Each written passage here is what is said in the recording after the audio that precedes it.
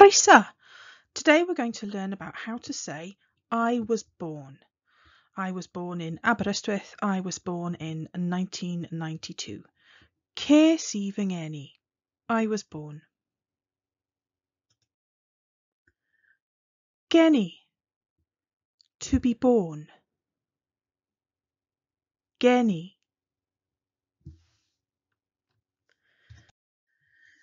Ces I fy ngeni. Ces I fy ngeni. I was born. Ces I fy ngeni. Ces I fy ngeni is made up of two distinct parts. The first bit, ces I, is made of a bit of the verb to have. Ces I had. The next bit, fy ngeni, is made up of the possessive, my birth. Ces I fy ngeni, I had my birth. Here's our verb to have, cael. And here's the past tense, ces I had. Now you may see this version too, ges I. That's fine, you can use either. Here's the whole verb, cael, to have, in the past tense. Ces I, ces ti, cafodd e, cafodd hi, cafodd Linda, cawson ni, cawsoch chi, cawson nhw. Again, you may have seen a slightly different version. Ges I, ges ti, gaeth e, gaeth hi, gaeth Linda, gaethon ni, gaethoch chi, gaethon nhw. Now we use both of these versions when we're wanting to talk about when someone was born or where they were born. Ces I fy ngeni, ces ti dy eni, cafodd e eni, and so on. Today we're going to concentrate on ces I was born.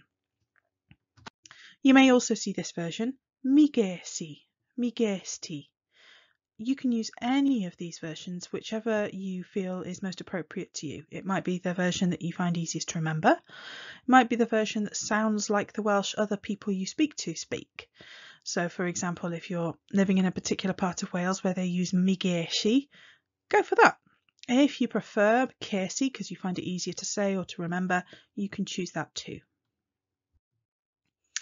Here's our sentence again. Ces I fy ngeni. I was born. Here are other versions again. Ces I fy ngeni, ges I fy ngeni, or mi ges I fy ngeni. That word geni there sounds like ngeni. There's no hard g in that sound. Ces I fy ngeni. Here's a question. Ble ges ti dy eni? Where were you born? Or where did you have your birth? Ble ges ti dy eni? Ces I fy ngeni yn Llundain, in London. Ces I fy ngeni yn Llundain. Ces I fy ngeni yn Abertawe. Ces I fy ngeni yn Abertawe. I was born in Swansea. Ces I fy ngeni yn Nefyn. I was born in Nefyn. Ces I fy ngeni yn Nefyn. Ces I fy ngeni ym Mathri. Ces I fy ngeni ym Mangor. I was born in Mathri. I was born in Bangor. You can also begin to see here how the word un has changed to We'll get to that in a bit. Ces I fy ngeni yn Nolgellau. Ces I fy ngeni yn Ninbych. I was born in Dolgellau. I was born in Denbigh. Ces I fy ngeni yng Nghaer. Ces I fy ngeni yng Nghaeredin. You might not recognise these as Welsh place names. That's because the top one, Caer, is Chester, and the bottom is Edinburgh. Ces I fy ngeni yng Nghaer. Ces I fy ngeni yng Nghaeredin. I've underlined here the nasal mutation that we see in ngeni, fy ngeni. That's treiglad troenol, nasal mutation. But we also see the nasal mutation here after the word yn, meaning in. Yng Nghaergybi mathri, for example. Here's a reminder of that treiglad troenol table there, the nasal mutation. It's not a very popular one. People find it tricky to look at and to say. The best way to learn the nasal mutation is by listening. Nhonapandi, Nghaerdydd, Mhontypridd, Mangor, Nolgellau, Ngarnant. Unusually, the word un also changes when it causes that nasal mutation. You can see here, un becomes ng or depending on which letter it follows. And we can see from the table that, for example, C changes to NGH, while so the un changes to YNG too. Take your time to have a practice of those. Here's some examples. Nhonapandi, Nghaer, Mhontypridd, Mangor, Nolgellau, Ngarnant. Really what's happening is we're repeating the letter. We're writing it down a second time, but the two words kind of mush into each other. So Ngarnant, for example, and Mangor. There's only one sound there. Mhontypridd, still only one M, but an H sound to lift it too. You can always come back to this video and practice the sounds again. Nhonapandi, Nghaer, Mhontypridd, Mangor, Nolgellau, Ngarnant. Remember too that the nasal mutation only affects 6 letters. So if your place name doesn't belong to one of those 6 letters, then you don't need to worry about it. Llanelli, for example. Another question you might come across. Pryd ges ti dy eni? When were you born? Pryd ges ti dy eni?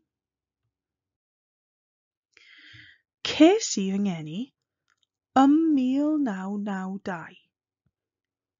Ces I fy ngeni 1956. Ces I fy ngeni yn 2000. There you go, there's that and un mutation there going on with these numbers too. 1992, 1992, 1956, yn 2000. You will sometimes hear people saying un 1992 and other sort of combinations of numbers to say what year they were born, but this is a good version for you to learn. Ces I fy ngeni mis Awst. Ces I fy ngeni mis Medi. I was born in August. I was born in September. Ces I fy ngeni yn y Gwanwyn. I was born in the spring. Ces I fy ngeni yn yr Hydref. I was born in the autumn. So here's a little recap of some of the patterns that we've been learning today. Pryd ges ti dy eni? When were you born? And ble ges ti dy eni?